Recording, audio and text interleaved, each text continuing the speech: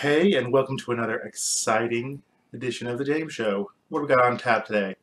We're going to be looking at the Loot Crate we got this month, so that should be cool. We got a game called Owl Boy, kind of a platformer adventure game. Looks pretty cool. We're going to check that out. Talk about what happened this week in comics that I get. I believe the only comic I got this week was Saga, and it was a doozy, so we'll talk about that. I'm going to talk a little bit more about the NES Mini now that I've had a chance to play with it, and kind of like game design in general, based on what I feel after playing a ton of NES games. And, of course, a song or story, kind of depending on where it takes us. And so, let's get started with another exciting edition of The James Show.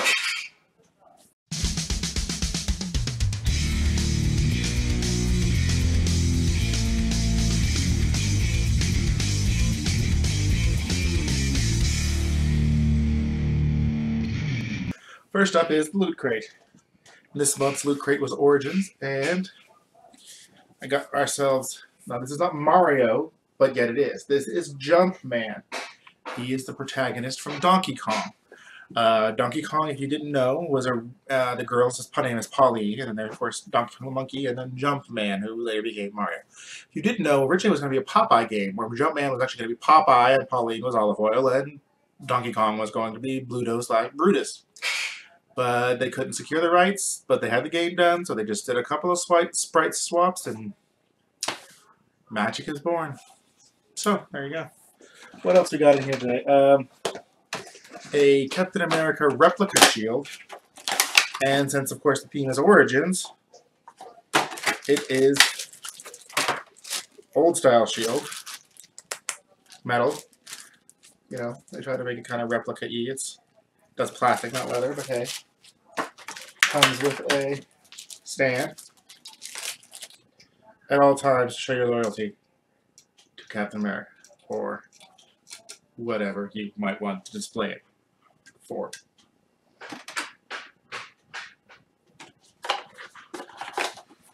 What is in here also? A certificate of authenticity. This is an official prop replica. Ooh. It's authorized prop replica under license, recreated for the master mold patterns and digital files. It's assembled and created with the highest quality materials. Don't you know? Oh, we know. What else we got going on in there? We have a mini tiki, aka shot glass, mini tiki mug. And this is Shredder. There's also one of the 4 Ninja Turtles. The cool thing about this, and I'm tempted to go and try to find them online, is they stack. So, yeah, this one is Shredder, which I'm glad I got. I like the Shredder. He's pretty cool. I would be okay with the Shredder or Leonardo. Anyone else? Not so much, especially not Michelangelo. I mean, there's Michelangelo fans out there. Nothing against Mikey. It's just, if I'm going to get a one-off, nah, no, yeah, nah. A reprint of Action Comics #1 with the Supermans, and of course the little certificate of authenticity. This is an official reprint. Wonder if I'm gonna go ahead and open it because I don't really care. It's a reproduction of a reproduction of a reproduction, right? I mean, wonder if it has the original ads in it, because I had a reproduction once that had the ads in it. That was great. Oh yeah, it does. And the black and white, and it's got more than just Superman in it, if you didn't know.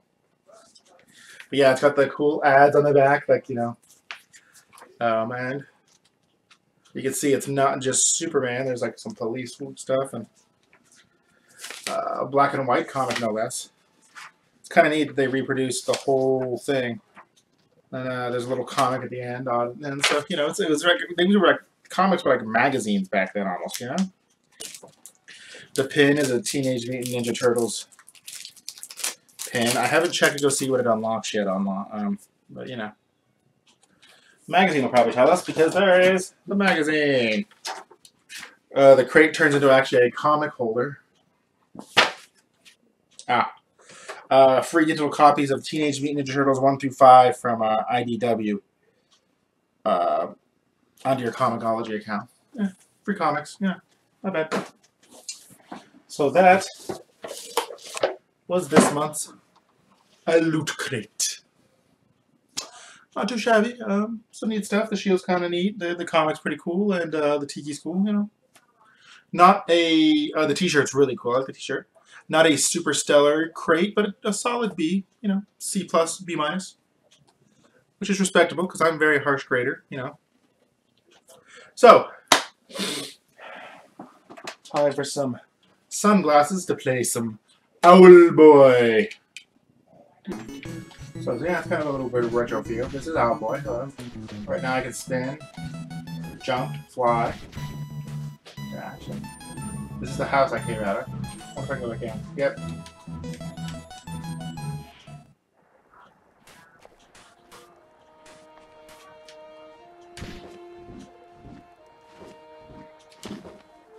You can throw stuff. I'm drinking some hot tea. Ah, that helped. I feel good. This was my bed.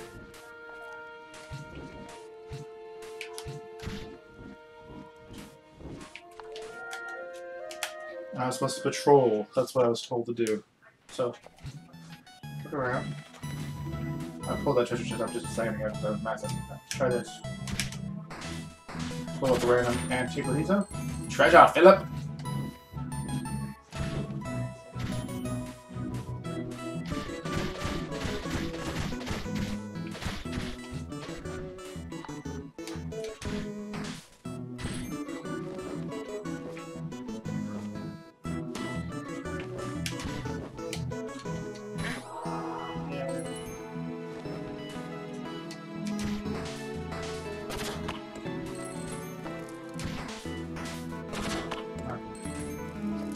Treasure? I can't get over this way. Like I tried to get another box, but this doesn't want to let it go. That's okay there, right?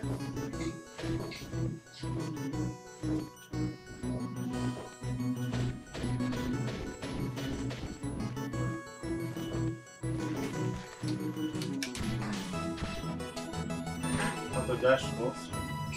I don't want to get everything, right? Nice. There's like another treasure chest.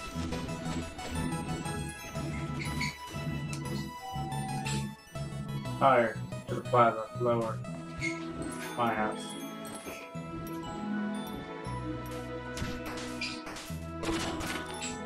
More antiquities to rip up and take treasure out of.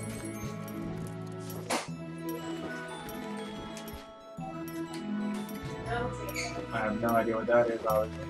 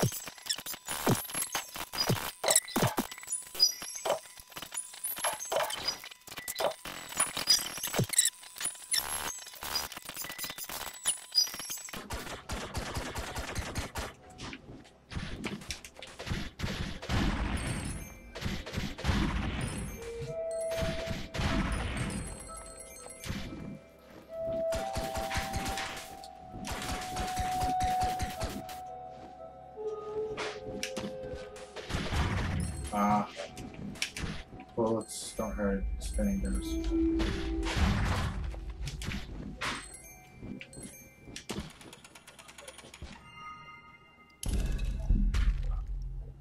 Which is weird, but hey, whatever, right?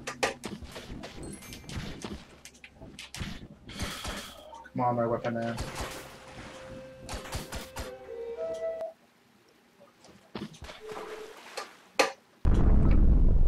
Crying out.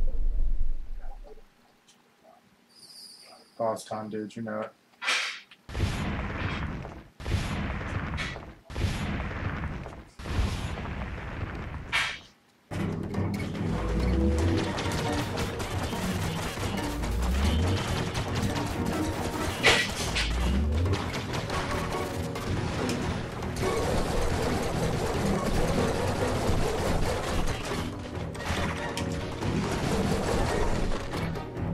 Everything I trained for.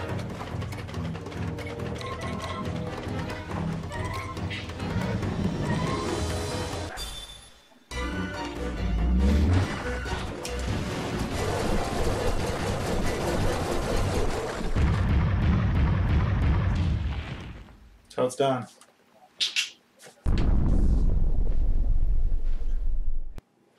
Of the oh boy, puzzly platformer adventure game. Looks pretty cool. I'm gonna look forward to playing a little bit more.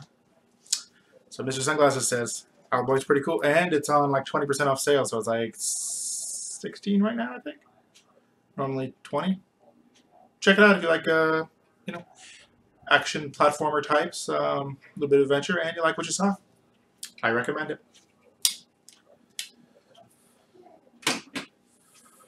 What's next on the agenda? Ah, yes. Comics. Just to kind of remind myself of everything that happened in this saga this week was brutal. It was the end of a story arc, so there's probably going to be a break. And just to remind myself, sorry, I know, but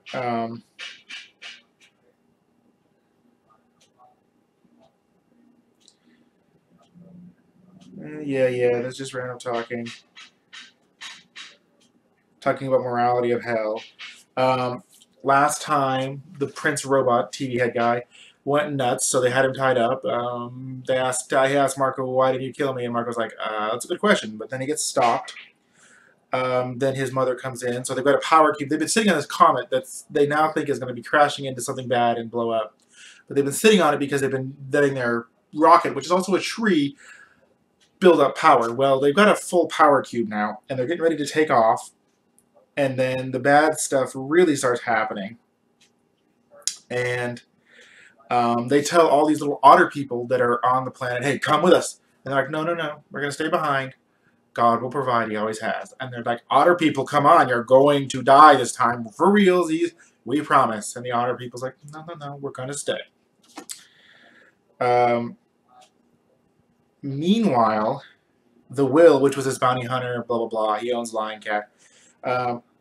He gets shot, and his dog that's with him, that he's had, since he got replaced Lion Cat, because Lion Cat left him, got shot and looks like killed, and then he got shot. We don't know what happened to him. Meanwhile, the planet that they were on, the comet anyways, actually does get destroyed, and they get jostled all around, and during the jostling, they haven't completely revealed it yet, but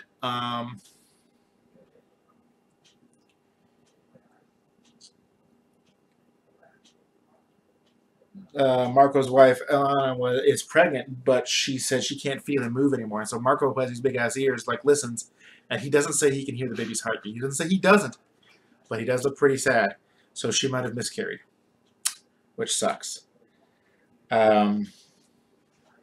Meanwhile, the last scenes in the comic are of the comet and the poor little otter boy who was the best friends of their daughter, getting consumed by darkness. Let me see, show you that. And you can't see the word bubbles there, but it's him saying, but God I believe, can't you help me? Please help me. The last text says, and then, right there in the corner, and then it's 2 pages of black. And then it ends. The rocket you see does burst through it. It is leaving, but all the poor little cool otter people that we've been, having in the story for the last almost a year, I guess, are all dead. And they, the fugitives may have lost their second baby, third pregnancy, when she's like really far along. She's like ready to burst any time. So yeah, it's kind of like an Empire Strikes Back type of ending. Kind of sucks, but well, that's comics for this. I mean, it's story. Sometimes you gotta. I mean, it is a war story, and bad things happen during war. War is not some little merry jaunt to the park, and you know, the story has to have conflict and you know, it's dramatic. And it's pretty good, but kind of sad. I like the other lot of people. They should have been able to have like at least one or two, you know, of our friends, the ones we see all the time, like sneak on the ship against their elders' wishes. But instead, we got to see the poor little guy die. Pretty suck. Anyhow, now that we're done being a bummer, I'm going to talk a little bit more about the NES Mini. Now, as you may or may not know, there are plenty of little hacks out there to put more games on it. My NES Mini currently has about 790 games on it. Now, I am sorting through them and playing each of them at least for a minute or two and going, or I mean, a lot of them I have played, but one to see if it runs, because some of them don't run on, you know, the particular emulation, because I mean, the thing was designed to run the 30 games that it comes with. You know, just to remind you real quick, I'm going to talk fast, sorry. Balloon Fight, Bubble Bubble, Castlevania, Castlevania 2, Donkey Kong Jr., Double Dragon 2, Mario Kart, sorry, not Mario Kart, Dr. Mario, Excite Bike, Final Fantasy, Galaga, Ghosts and Goblins, Gradius, Ice Climber, Kid Icarus, Kirby, Mario Brothers, Mega Man 2, Metroid, Ninja Gaiden, Pac-Man, Punch-Out, Mr. Dream Punch-Out, Star Tropics, Super Z, not Contra, Super Mario Brothers 1, which, you know, I said Super Mario 2, Super Mario 3, Tecmo Bowl, Legend of Zelda, and Legend of Zelda 2. So it was designed to run those games and emulate those particular mappers and blah, blah, blah. If you want to know what mappers are and look on the NES, games have different like procedures that rewire the way the hardware works. You can look it all up. But anyhow, so there are some games that just won't run on this emulation. Sometimes you can get them to patch to run. So I'm sorting through the games that don't run well or that just suck. Like, I mean, I remember both Addams Family games. Addams Family and Addams Family's Puckler Scavenger Hunt suck. So even though they're on there, I ran them to see if they run. If they don't run, I delete them completely from the list. If they do run, but I don't want to play them, I uncheck them so that when I finally have my definitive, these are games I would ever play, I can do one final refresh. So there is that. But yeah, they've hacked it. Originally, you could get about 80 games on there. Now they've hacked it where they can do a folder system and a big long, you know, into swap kind of memory thing. And you know, you can look at all up the specifics. I understand the basics of it, but I'm not a really good explainer of, you know, it. And you know, this isn't really a show about tech stuff too much, like that technical. Basically, it loads so many, can only load so many games into memory at one time. The folder system allows it to load the folder system in and then swap it out for the particular group of games. Long story short, you can play more, or you can put more than your regular old amount on there. So I've been going through and there's a lot of really good NES games out there, and you have this for a controller. You know, that's it. And I mean, we've evolved as far as console games to this. And the simple elegance of this and what they could do with it is really making me, you know, look at some games design and wonder what they're doing wrong when they had it right so often with this. It's like the more buttons, they made it too overly complex. And I mean, there's some games that you just don't need to improve upon the two-button system. Most baseball games, for the most part, golf, you know, but those are more sports games. But, you know, just regular platformers, action and jump. I mean, in Owlboy, pretty much that's all I did. I mean, there were other little buttons like aim and stuff, which I guess make it a little more fun and interesting. But, you know, for the most part, in Owlboy, it was jump and shoot. And just the you know, and then A and B together, which they don't really do a lot of button together combinations anymore, because A and B together was almost like another button. It was almost like adding a fifth button, because yes, there's A and B, start and select. It's 4 buttons. A and B together is almost like a 5th button, and then you could do directions in a button. Like it's very popular with like Castlevania to be able to throw your item and stuff like that. But the way that they figured that stuff out and the way it works so well and it just is so seamless, it's really kind of lacking in almost a lot of times in today's games to just have the gameplay and the controls be that solid that it doesn't have to worry about the story. Or I mean, there could be story. Story's nice. I mean, there's plenty of NES games with story, plenty of without it, plenty of implied. But that's beside the point. Just from the pure design aesthetics, you know, not kind of the aesthetics or the story thing, just a pure design and gameplay.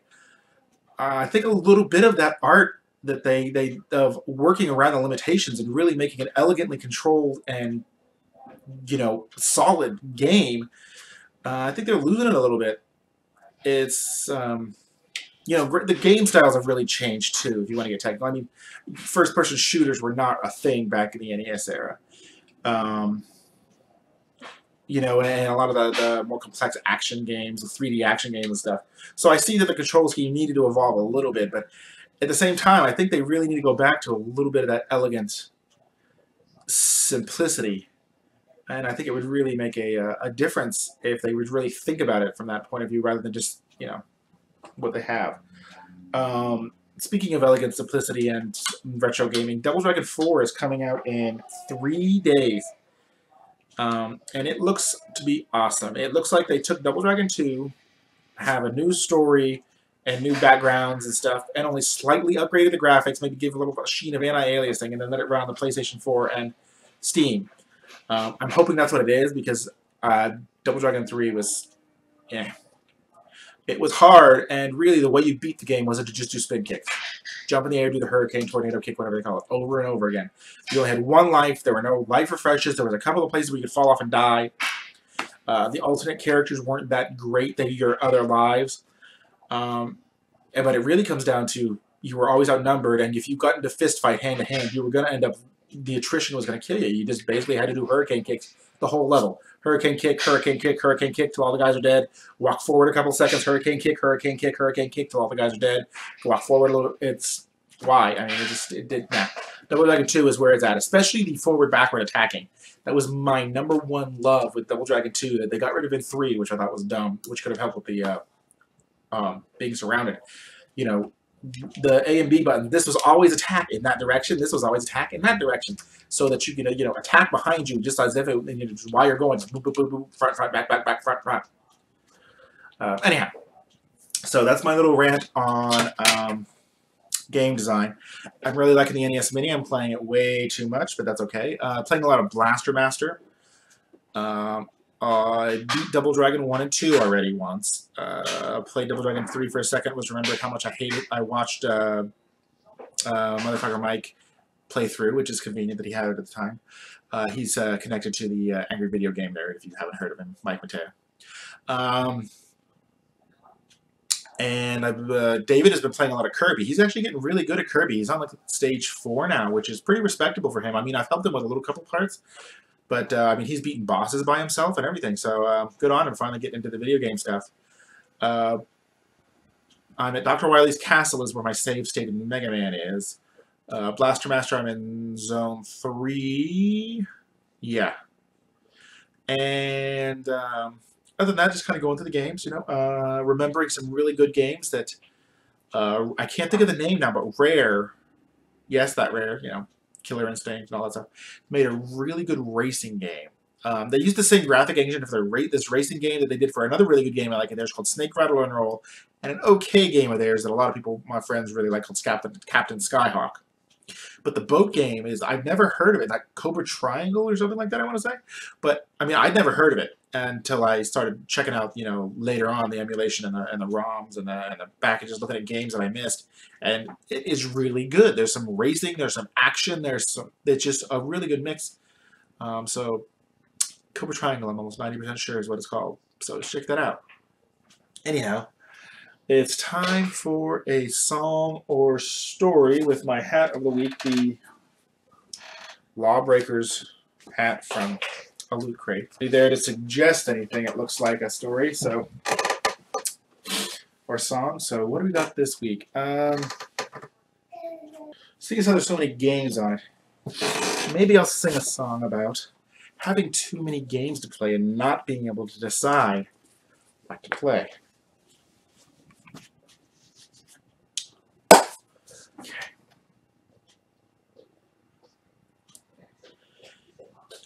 I got a little device the other day, an NES Mini with games I will play. But I put too many games on my Mini, you see. I can't figure out what to play. Poor, poor me. I can't pick a genre to narrow it down. Action, adventure, just makes me frown. Role-playing or shooter, or maybe some sports, can't figure it out. Crying, quarts of water, tears. Got too many games, over 700, you see. I can narrow it down some, but not enough for me.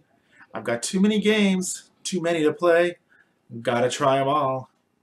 Gotta do it today. I've managed to cut 50 or so. Down below 700, 600 to go. The game for me, I haven't found yet, but I'm getting real close. Of that you can bet. It's been 14 days now.